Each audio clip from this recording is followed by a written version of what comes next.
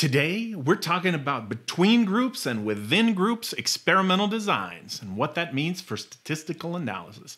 Stay tuned.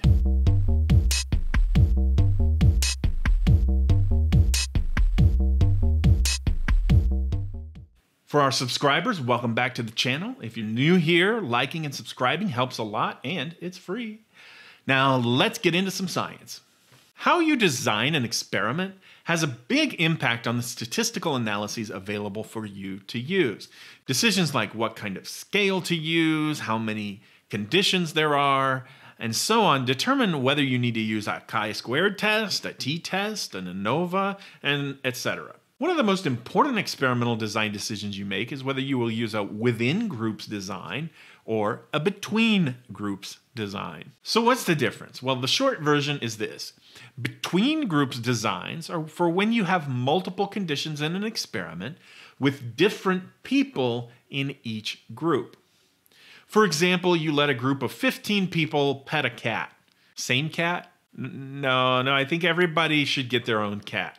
If you have 15 people petting cats and another group who just looks at pictures of cats as a control group, then you might measure their anxiety before giving them a math test.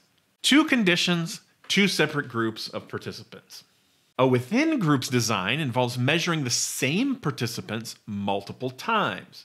Maybe you have 15 people pet a cat, then measure their anxiety before a math test.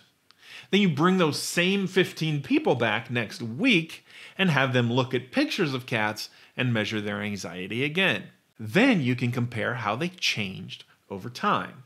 Now this is called a repeated measures design, and it's a version of a within subjects design.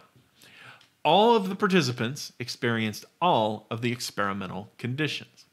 You can even have a combination of within groups and between groups designs called mixed methods. Neither approach is right or wrong. Both can be useful depending on what it is you're trying to measure. There are different costs and benefits to each approach. Between groups designs require more people because you need participants for multiple groups.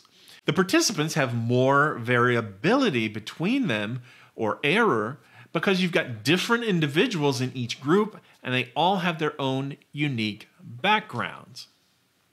On the other hand, between groups designs can often be completed without having to bring people back at a later time, avoiding the risk that some might not come back. Within groups designs are more sensitive because they have less variability between the conditions.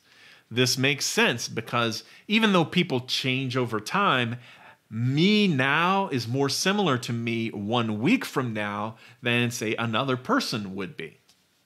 Because I share all but 1 week of life experience with future me. This means you may not need to recruit as many participants since each one will be able to participate in all of the experimental conditions, serving as their own baseline. The downside is it may take longer for each participant to go through all of those conditions, and sometimes experience in one condition can influence performance in the others. Now that's called a carryover effect. Let's say I want to figure out the best method to teach somebody how to yo-yo. So I design an experiment and I have my participants use different teaching methods to learn how to yo-yo.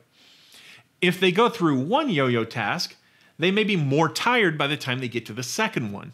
That means fatigue or even boredom might result in a carryover effect, influencing their performance on the second test. Furthermore, they might already know more about yo-yos in the second task because they've already been learning about it, so that might skew my results. Now, this is sometimes called a practice effect. So within groups designs, you have to be really careful to control for practice effects and fatigue and other carryover effects. So you have to think carefully about what your needs are as you design experiments. Now, when you get to your statistical analysis of your results, make sure you choose a statistical test based on your experimental design. For example, between groups designs should be analyzed using independent samples t-tests and ANOVAs, whereas within groups designs might need to use a paired samples t-test or a repeated measures ANOVA.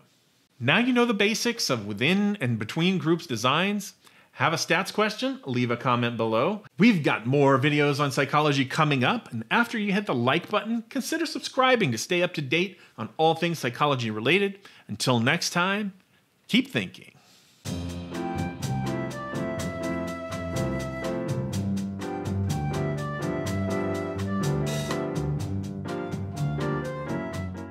When I first said it, 15 cats sounded like a lot, but I bet it's a lot easier than I realized to make that happen.